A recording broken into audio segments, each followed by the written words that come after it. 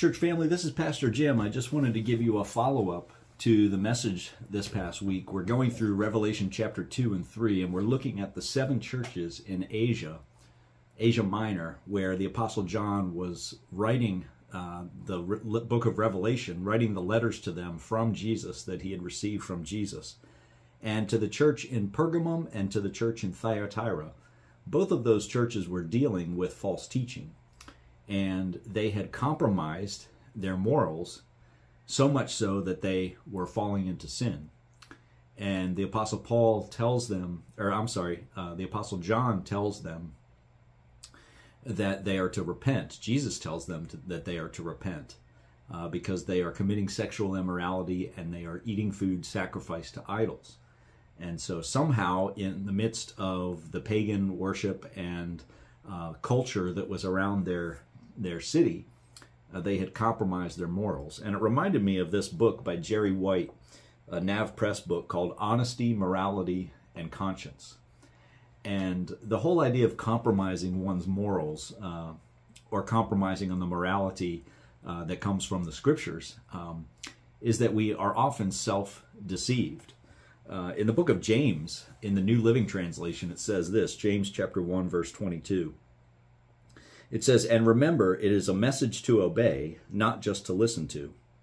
If you don't obey, you are only fooling yourself." So knowing God's word and not putting it into action is fooling ourselves. And in the book of Revelation, the churches were compromising their morality, and they were being deceived, but first they were deceiving themselves. And so here's, in this book by Jerry White, he gives 6 or 7 indicators that we are deceiving ourselves and compromising, on the way to compromising our morals. He says this, he says, "We cannot live for long with a conflict between our actions and our knowledge of what is right. So when we do wrong, we often use self-deception to convince ourselves that our actions were right.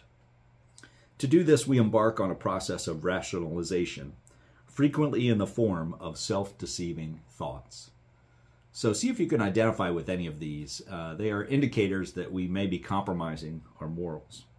We think thoughts like this: "It probably wasn't the best thing to do, but I really had no choice. I really had no options, but this probably wasn't the best thing to do. I know the Bible seems to say this is wrong, but I'm sure there are several interpretations of those passages." You know, whenever I share the scripture directly with someone and I can tell right away that they don't want to listen to it, usually their first response is, "Well, aren't there many different interpretations of the Bible?" Well, here, when the Bible clearly says something is wrong, we often rationalize and compromise by saying, "Well, there's many interpretations of this." How about this one? He says, "I talked to the pastor and he didn't tell me it was wrong. I know I didn't tell him all the circumstances, but he knew enough to help me." Isn't that interesting that we often, if we're looking for advice and we're looking to maybe justify something that isn't quite right, we don't share all the information. We only share enough information to get the advice or to get the help that we want. Or another one, he says, "What's done is done. I can't reverse it, so I had better live with it." You know, sometimes we're just apathetic and we say, you know, what's done is done. I can't go back and change it. Or the opposite effect: "If I change now, people will know I was wrong before."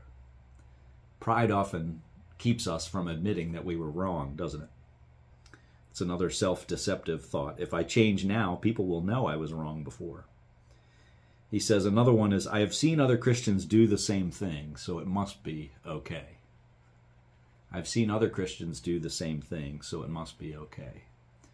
Well, the deception in that is that the standard that God holds us to is not the standard of other Christians or not the practice of other people or whatever others might say, whether it's right or wrong.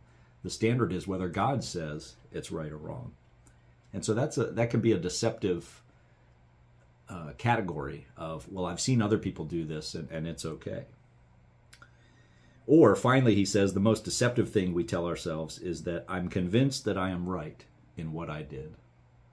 Once we're convinced that we're right in what we did, then we've passed that line of compromising our morals and justifying what was wrong by our own thoughts. And so he just reminds us here. He says these are the different kinds of self-deception that we deal with. And I thought those would be good reminders of when we're tempted to compromise our morals or tempted to compromise the clear teaching of God's Word. We need to be mindful of those thoughts that may be examples of deceiving ourselves or rationalizing away what God clearly asks us to do. I hope this helps you in your walk with the Lord. Thanks.